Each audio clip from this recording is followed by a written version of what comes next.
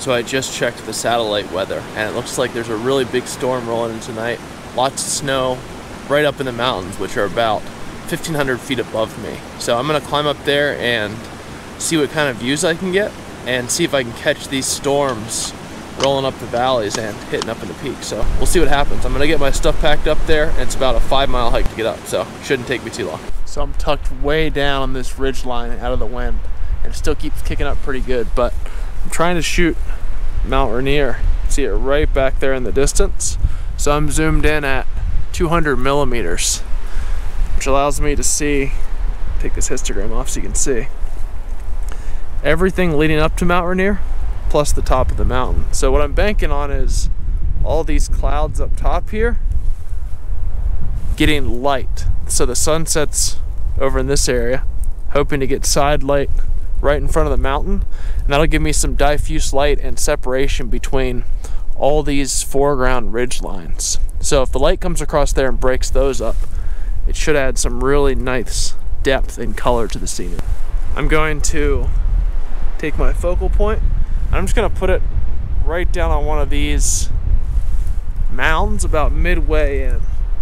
Zoom in at 100% and see if I can grab a focal point here. I'll use back button focus. If that doesn't get it, I can dial it in just using the focal ring up here with my finger. And that's the main advantage, along with many other, of using back button focus. You guys can check out my video on back button focusing. All right, so now I have a focal point right there, single point spot focus.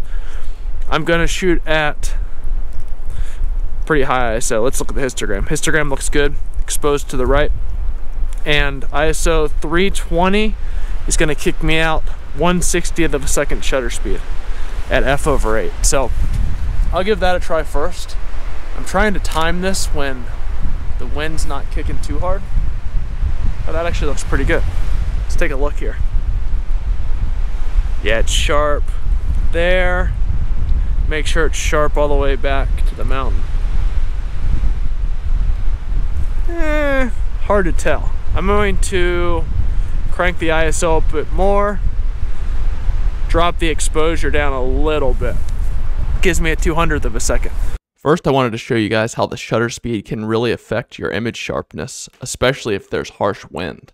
So we can look at 3 different images here. You can see this first image is ISO 160, and that gives me 1/25th of a second shutter speed. And you can kind of see down here, it's a little bit blurry, especially across the ridge lines here, especially compared to these other 2 instances. Same exact composition for these, but this was at ISO 320 and 1/60th of a second shutter speed. So if you look at this one, it's starting to get a little bit sharper here. And if you compare it to this one, you can definitely see. So this is the ISO 160, 1/25th. Then this is the ISO 320, 1/60th. Now the last one is even sharper. I shot this at ISO 800, 1/200th of a second. So the fastest shutter speed and the sharpest image by far. But you can see there's a little bit of noise starting to come into this image. So I can compare and contrast these two. And you can see that the ISO 320, 1/60th of a second looks sharp compared to the first shot. But when you compare it to this one is much, much sharper. If I zoom back out on these, you can see there's not a whole lot of image degradation due to noise, even on the ISO 800 shot for this specific camera. So now I've opened this image up in Photoshop, and I want to show you guys a really cool tip that you can use anytime you're shooting sunrise or sunset. Now this isn't one of my favorite images. I'm not actually going to put this in my portfolio, but you can use this anytime you're shooting sunrise or sunset. So a really easy thing to first do is identify what your color harmony is within the image. And color harmony is just 2 colors or more that lie across from each other on the color wheel. So I'm going to open my color module here, and you can find it up here under Window and Color if you don't have it yet. And first I'm just going to select what is known as the key color. Now the key color is just the dominant or main color in the image. It can be anything you select, so don't worry about it too much. But I'm just going to select the color picker or eyedropper tool here, and I'm going to select the key color. I think it's going to be blue for this one, but it could also be orange or yellow. So now I have this color showing up over here. So a color harmony is just a color that lies across from this key color. So for this image, it would be yellow or orange. Something right in here would work well. So I would like to complement both of those colors within this image. I would like to increase the blue and increase the yellow or orange. Now, a really easy way to do this, since we already have blue down here in this image, is just to add some yellow or orange light coming in the side and lighting up the peak. So what I'll do here is I'll just click the color balance tool right here. So under adjustments, I'll go to color balance, and there's many different ways you can do this, but this is one. So the first thing I'm going to do is I'm going to come up here to tone, and I would like to select highlights, and then I'm going to bring up the red a little bit and the yellow a little bit, and that's going to produce an orangish yellow color right here near the mountain.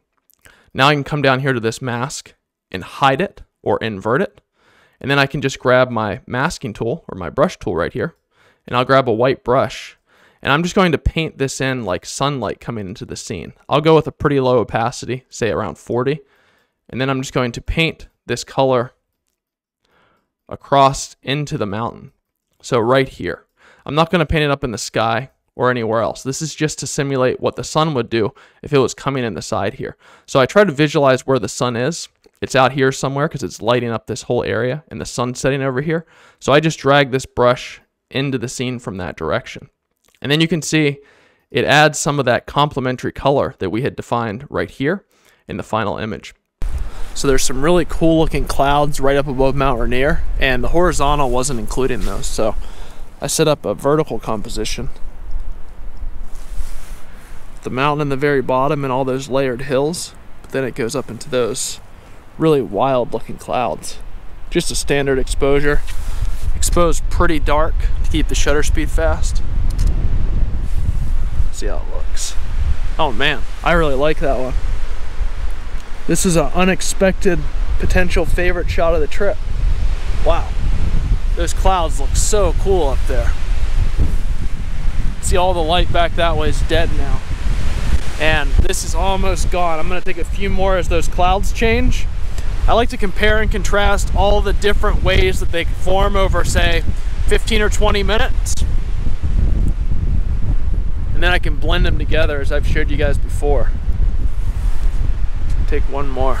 So one of the other things I really like to do whenever I'm shooting landscapes and there's lots of different cloud formations in the sky and they're moving quickly because of high wind is to set my composition up, determine that I really like the composition, and then leave it in place. And as the clouds move, I'll take new shots. So here I have the first shot, here I have the second shot, and here I have the third shot. Now I took a bunch of these as well that I don't have on the screen and they weren't as good, but this gives you basically 5 to 10 different shots and different ways that the cloud looks within the image. So you can blend your shots together and you can have your base or bottom of the scene that stays the same. Maybe the lighting would change, but the clouds are going to change over it. And then you can blend these together and get a really good overall effect in your final image. So you get the best circumstances of the lighting in the foreground, and then you get the best circumstances of the clouds up in the sky. And this is a way to ensure that you always get a really good shot of the composition you like, because usually when I'm comparing and contrasting these different cloud scenes, one that I didn't like in the field because I'm looking at the back of this small LCD screen, I'll actually end up liking at home. So generally this helps me out a whole lot when really dialing in my final image. That shoot actually went way better than I thought it was going to. I think I got at least one shot in there I liked, maybe two. But I am headed back down right now, at least part of the way, into that new river valley. And I'm not sure if I'm gonna camp tonight or what I'm gonna do. I wanted to hike for a little bit longer. So nice out, and should have a little bit of moonlight to hike here in a little bit. It's only 6:45, so spend a little bit of time on the trail and then find camp somewhere. But I think that is a wrap for today's video. So thanks for watching, guys. I always appreciate it. I'll see you next time. I wanted to give you guys a quick heads up. Right now, if you join my email list, I have a 10-day free trial, which gives you unlimited access to all of my photography courses. Now, these courses teach every single technique that I use as a full-time wilderness photographer.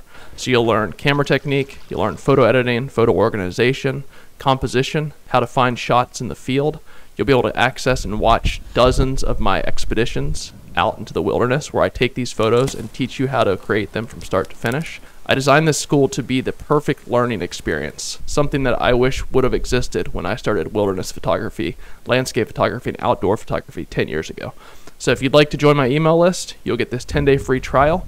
You'll also get a bunch of other good stuff, including access to my PDF library, which includes all of my photography guides, which you can take out in the field to shoot with you. Check out the link down below this video to join and sign up. You can cancel anytime. I'll never hold your email address hostage. I want to provide you with the best learning experience possible.